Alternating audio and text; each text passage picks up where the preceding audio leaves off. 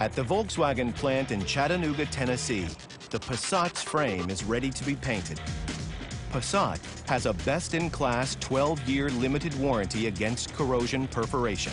This can only be achieved if every coat of paint on every vehicle is applied with absolute accuracy. To do that, each car gets a bath in base paint.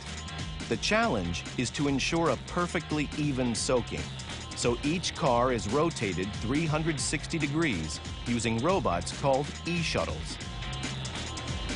The e-shuttles don't just bathe the vehicles, they also transport them from the body shop. The e-shuttles are as new as all the other robots, so there are still glitches. The engineers have devised a way of withdrawing faulty mechanisms without stopping production.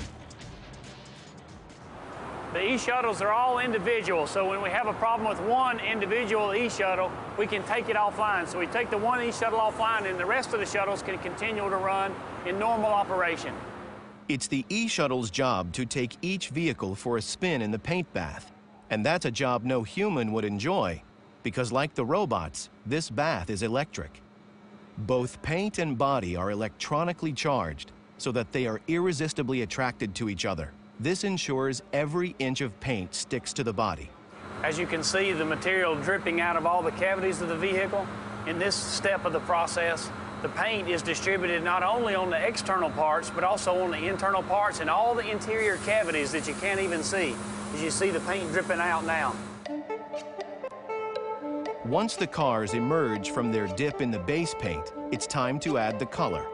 Teams of carefully coordinated robots work together to add and seal additional coats. Every inch of the vehicle's outer and inner surface is covered. The cars leave the paint shop by conveyor and arrive at the factory's massive assembly line. It's here that the body and chassis are united to form a complete car. This is the area where the vehicle really begins to look like a vehicle. It's kind of like the barometer for the entire facility. If the marriage line is running well, usually the entire shop is running well. The assembly line robots are also still in the test phase, and because this section is so crucial, any fault here is designed to bring the whole assembly line to a halt. If we have a stop in one area, it literally shuts the whole factory down. And we did that by design, right? Because you'll eliminate waste that way. So that's a key item for the Volkswagen production system. With the cars lowered to ground level, the engineers step in to check the handiwork of their automated students. Every detail of the vehicle is checked for quality.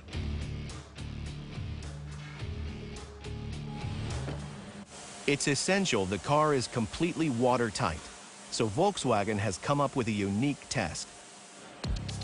The machines are programmed to create a storm. It's called the monsoon test, and it's like an extreme car wash. Each car is blasted from all directions, top, bottom, and sideways, with water at 160 psi. Once the monsoon test is complete, there is one final test for the robot's completed vehicle.